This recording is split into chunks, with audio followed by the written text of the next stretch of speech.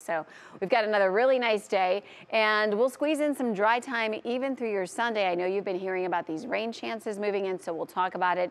7-day is definitely worth your attention. So if maybe you are making a fruit salad this morning or something like that, getting breakfast prepared, it's Saturday, some waffles, bacon, things like that going, try to come by the TV here in a minute. 50s and 60s, very mild. This has been the case through the week. And it's also been calm. So winds sustained from 5-10 miles an hour. It's not real breezy. We continue to see this mild weather across the region. But if you do look to the north and west, upper left-hand corner of the screen, it is noticeably colder. So that's the cold front, and eventually that will have impact on us. Now 60 is the average high for this day. We'll be well above it. Most of you are already right around it. We're going to hit at least 79 at Hopkins, and we could end up in that low 80 range. 84 is the record set back in 2010. So we'll give it a run for its money. At the very least, like I said, we're in the upper 70s.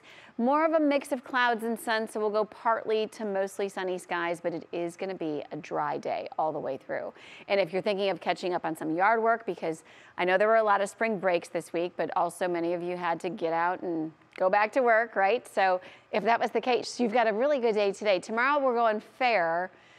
Monday, Tuesday, we need to talk, and grilling today is going to be great. So if you're having some friends over perhaps this evening and just planning a simple night like that, it's fine.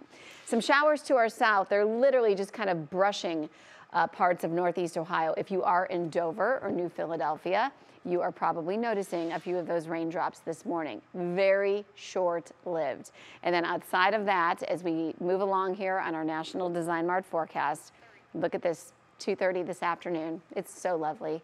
70s and to near 80 degrees and staying dry and, you know, pretty sun-filled into the evening hours as well.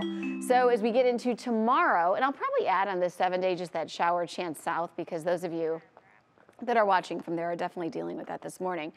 We'll start dry tomorrow. We'll see some sun. Scattered shower and storm chances build, upper 70s. That's a powerful cold front moving through Austin. On your Union Home Mortgage 7-day outlook, will only be in the 40s Monday, Tuesday, raw, damp, rain, little wet snow mixing in, but then we jump right back into the springtime zone on Wednesday.